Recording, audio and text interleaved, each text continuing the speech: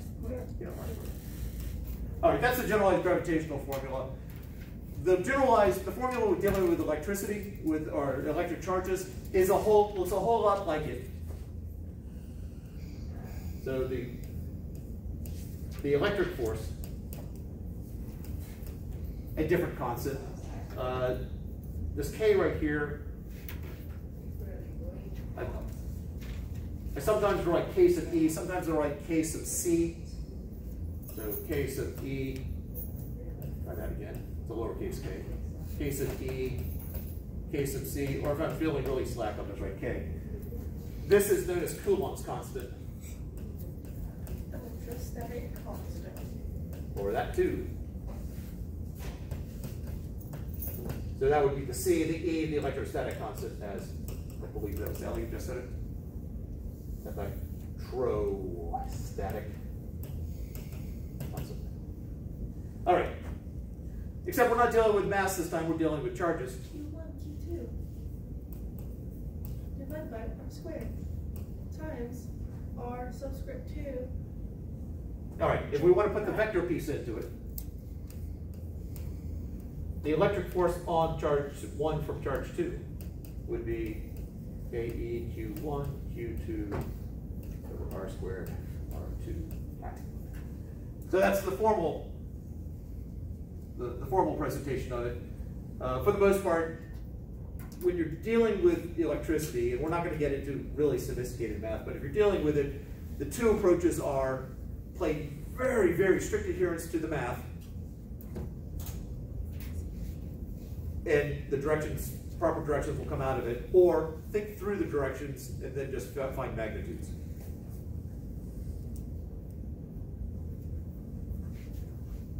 When I was in graduate school, I was in South Carolina, and I taught in South Carolina, so I had access to the proposed guidelines for South Carolina schools.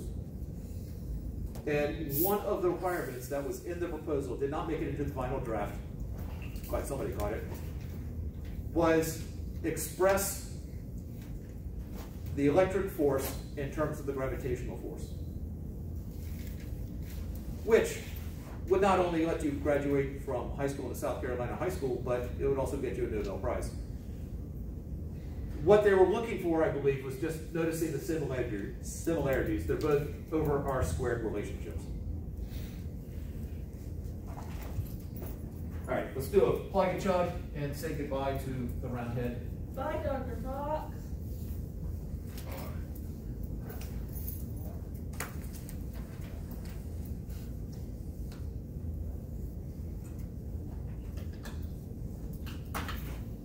So if I've got an electron there and I've got a proton there and they are 2 centimeters apart, what is the force on the electron from the proton? So force on electron from proton. All right, so first off, the direction. In which way is the force going to be acting on the electron?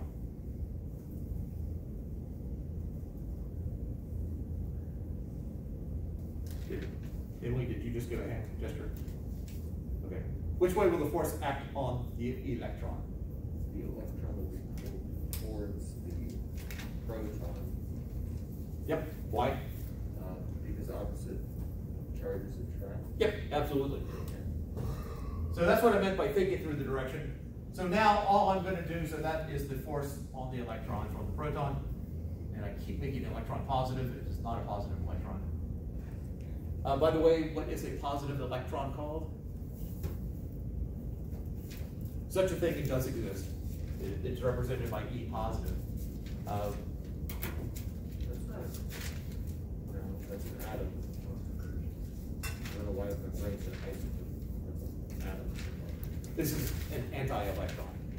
It's called positron. Positive electron. I've heard that word before. If you read sci-fi, the positronic brain is something that shows up in various places. Artificial intelligence, positronic brain. I think that's just a sci-fi gimmick. Does that say force E negative, P positive? Here, Yeah. F, E negative, P positive. The E negative, P positive are the subscripts. The first one is, the force is acting on the first one, caused by the second. So now, we'll just make that way positive. Now we just plug and chug. K, oh, I should probably share what K is. Yeah, probably. Is it 9 times K to the 9th? It is.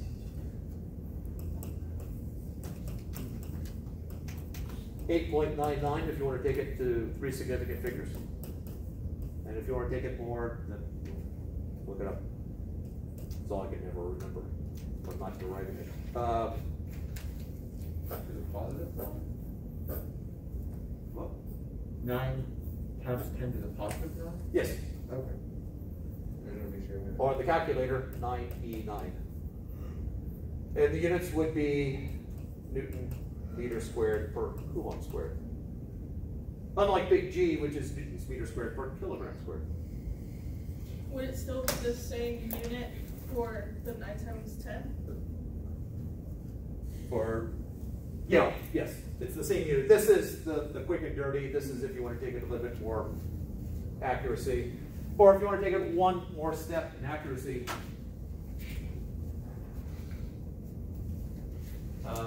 speed of light is 299,792. I always forget 345. Not that. Speed of light.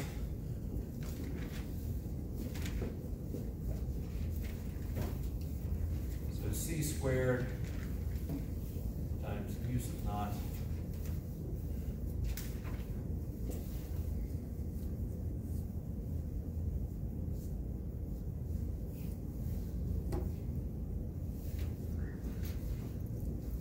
Something's off there. Oh, wait, that's the problem. That's epsilon sub naught.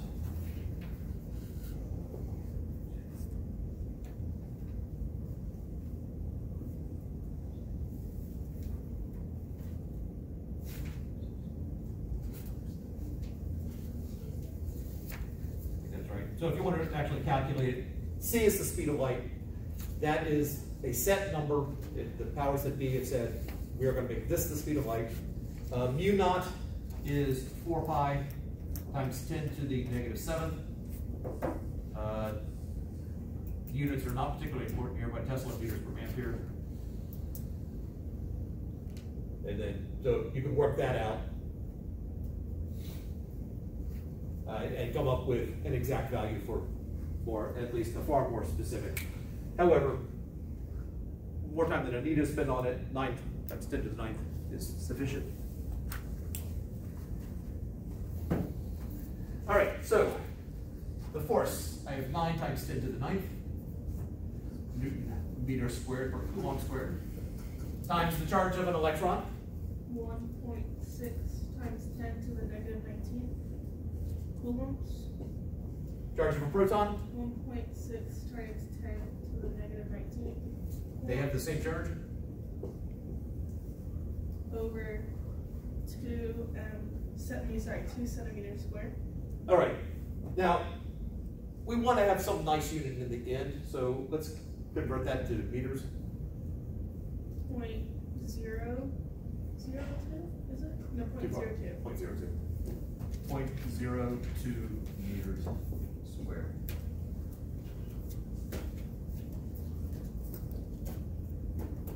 Oh, that's nice.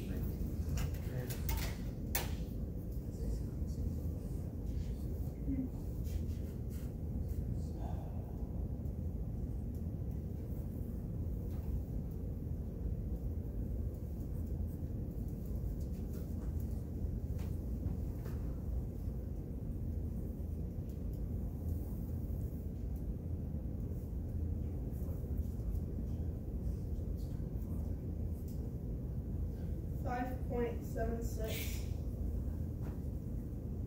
times 10 to the negative 25 newtons. And in the positive direction.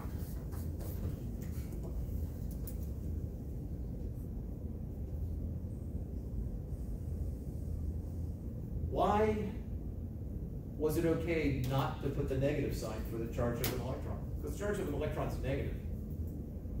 What would the negative have done? Changed our direction. Well, we already know what the direction is, because opposites attract. The minus sign does alter directions. If the minus sign goes in there, if you're playing very strict adherence to the math. But if you've already thought through the direction, then I don't need the minus sign in there, the negative up front.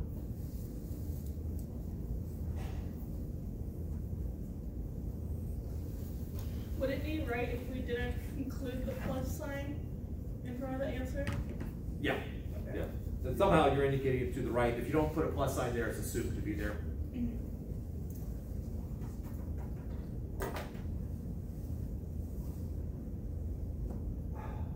All right, so, but this thing right here, we had that souped up.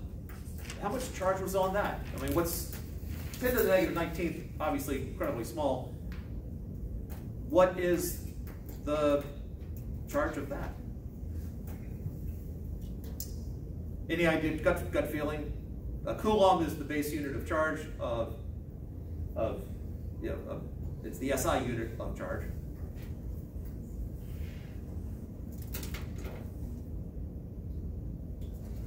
Just curious. Microcoulombs. So that thing is probably on the order of, 10 to the negative 6 coulombs, which is a microcoulomb. Just to give you some idea of relative nature. If this thing had a charge of a coulomb on there, then someone's probably going to die. The coulomb of charge is big.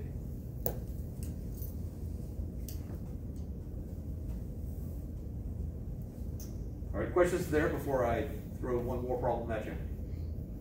Problem that unfortunately messed up a bunch of people in the 152 class.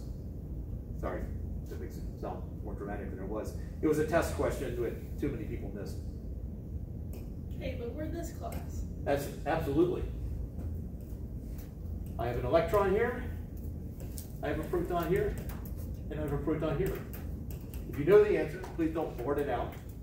I want to know the total force on the electron, and these are 2 centimeters apart there and 2 centimeters there. So the question is, what is the total force on the electron? Most of the math has already been done over here, so it doesn't require you pulling out a calculator, really. If you have it, just give a quick, hand in the air when you have the answer. Was that a quick hand in the air, or was that a almost? I think I'm.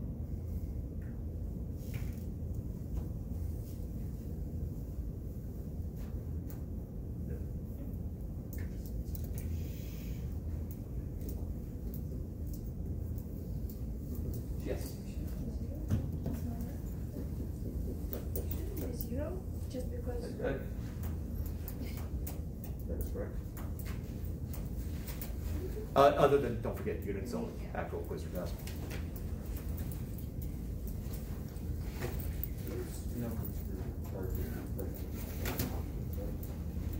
We hope so.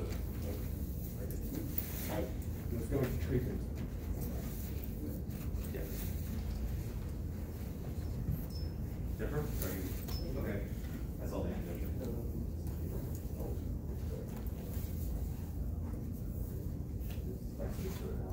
Okay. All right, it looks like people are zooming in on it. The most common answer that they got, unfortunately, in that particular class, they put the negative sign in there so that they had a negative value here. And then they did it for this side, they did it for that side, they were both negative, they added them together, and they got negative, whatever twice that is. As a number of you already saw, 0. This is getting pulled this way with 5.76 times 10 to the negative 25th newtons. It's being pulled this way, 5.76 times 10 to the negative 25th newtons. Total is 0.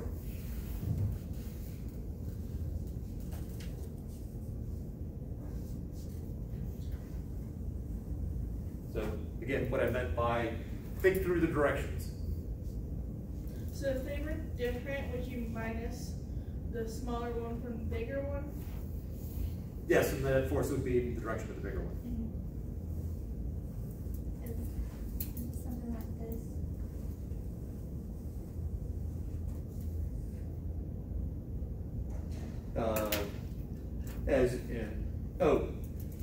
As you did strict adherence with the math, or I just correct. the direction would be whichever way is positive. So if to the right's positive, that would be a positive force. That's a negative force. And then And then when you add them up, okay. it's 0.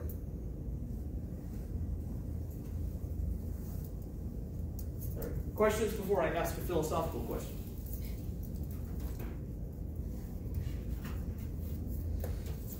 Velocity, here it comes.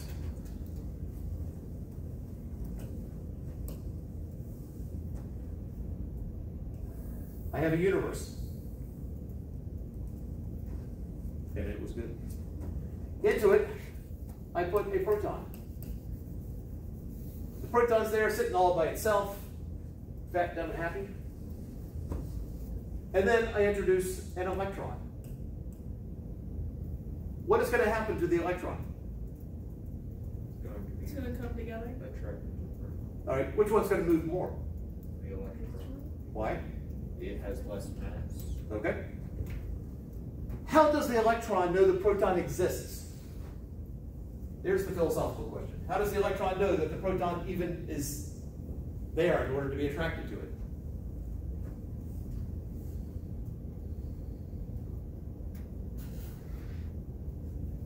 It's a very serious physics question of 200 years ago.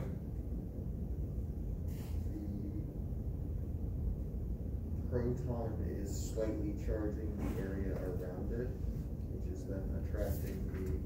What's it charging around it? There's nothing there. It's a universe with two objects.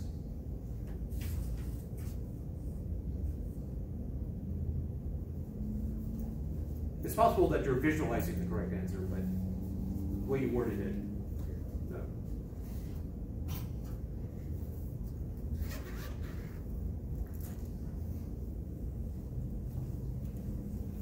If you walked into this room, and we were all being very quiet, if someone walked into the room, would they know that any of us were here?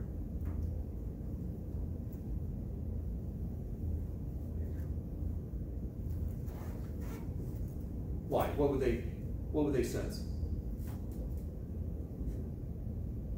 That's my sense of.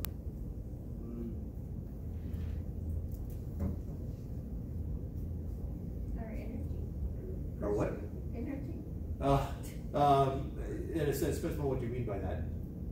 Well, no, not talking psychic, Okay. anything like that.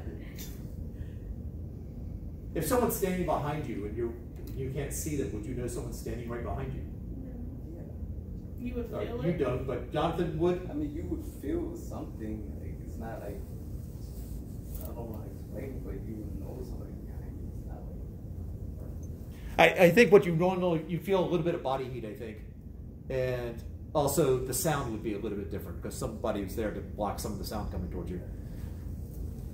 Similar to this, it's not picking up smell or sound or heat or anything like that. Physicists tried to figure out what the proton did, because they figured that whatever the electron was sensing was there before the electron even showed up.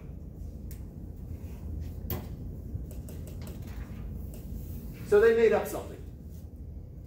And because of the fact that it's still being studied 200 years later, they happen to be correct, or seemingly correct. So the proton is giving off something. I sometimes refer to them as electric pheromones. I am probably the only person who would refer to them as such. But they're giving off these things that are going out equally in all directions. And this is known as the electric field.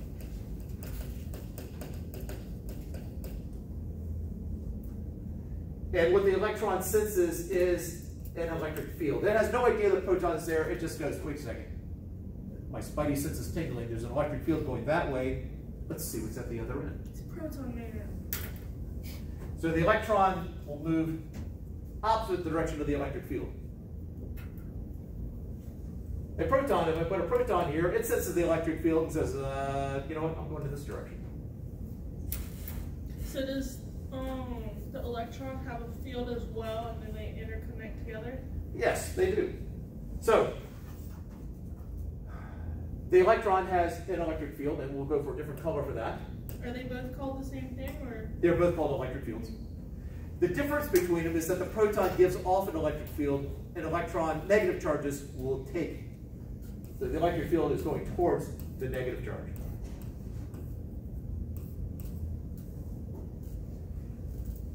So realize what's going on here. I know opposites attract and light repels, but I can also explain it in completely different words. If I have a positive charge here, I have an electric field going away from it in all directions. If I have a negative charge here, I have an electric field going towards it. If I have a positive and a negative charge, well, I'll have two electric fields that are combined. In any of these cases, if I put an electron here, it will, I know it's attracted to the positive charge, but it goes opposite the direction of the electric field. In this case, it's going to be repelled by the negative charge or go opposite the direction of the electric field. Here, it's attracted and repelled, or it goes opposite the direction of the electric field. So the set of rules is, first off, it's a vector. The electric field goes away from positive and toward negative. Negative charge goes opposite direction of external electric field. Positive charge goes same direction. Better wording is it's forced opposite, forced same direction of external electric field. So the positive electric field is attracted to the negative electric field?